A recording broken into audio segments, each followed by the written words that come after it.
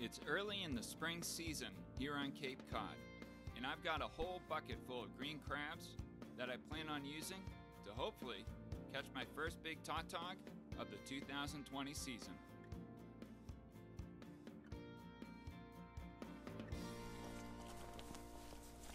Hey everyone, Ryan here from My Fishing Cape Cod with you for another adventure. It's an absolutely spectacular spring day here on the Cape, and I am going to head out in the kayak and hopefully catch some big scup and tautog.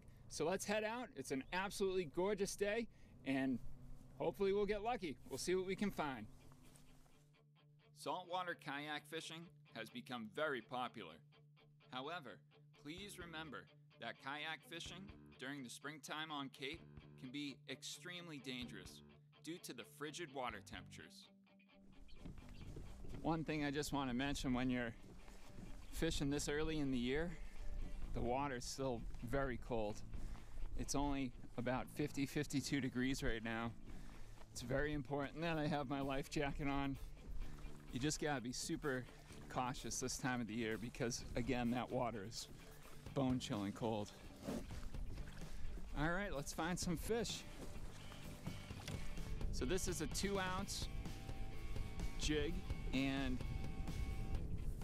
you can see there's no, bucktail or feathers on it, and that's because I'm going to hook on some of those green crabs that I caught the other day in my pot. So with these crabs, I'm just going to trim off the claws. These scissors, these bait scissors, are super useful. Much better than trying to use a knife. I'm just going to cut that guy down the middle. I'm gonna cut up a few so I have bait ready to go. So now I'm gonna take my Togzilla jig. I'm just going to thread it through one of the leg sockets, pull off the claw, and I'm good to go, but I am going to really load this up. I have plenty of crabs, so why not load it up with bait? All right, so now I'm just gotta let this go down right to the bottom.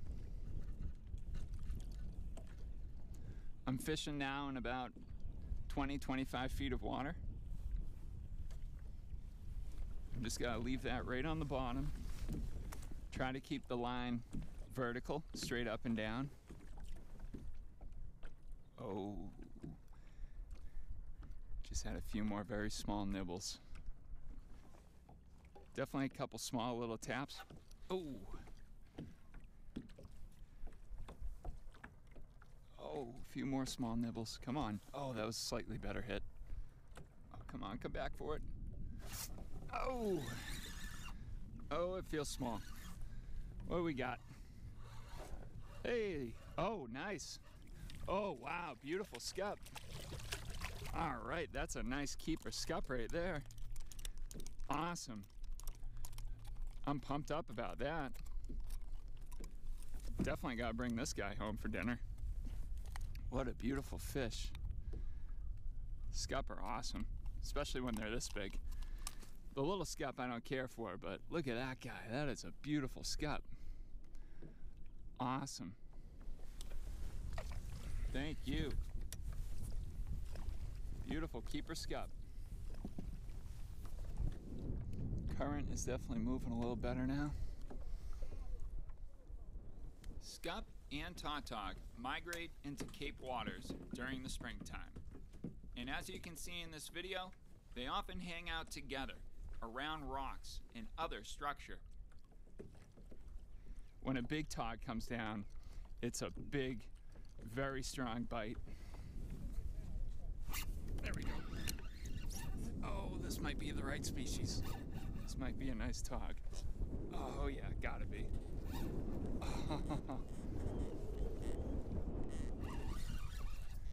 Oh, that feels great. First tog of the year. Gotta get him in the boat. Oh yeah, that's a beauty. Oh, what a beast. Oh.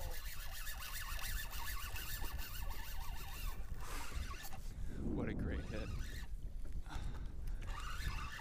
big fish. Oh yeah, get him in the boat. Oh wow, what a pig. Look at that guy. That is a monster. Monster talk. I am pretty pumped up about this dude. That's what I was hoping for. Oh, thank you, fish. Wow. Thank you, thank you. Wow. That is so awesome. What a fight. What a fight. With a keeper tog on board my kayak, I decided to make a paddle back home. Tautog are a good eating fish.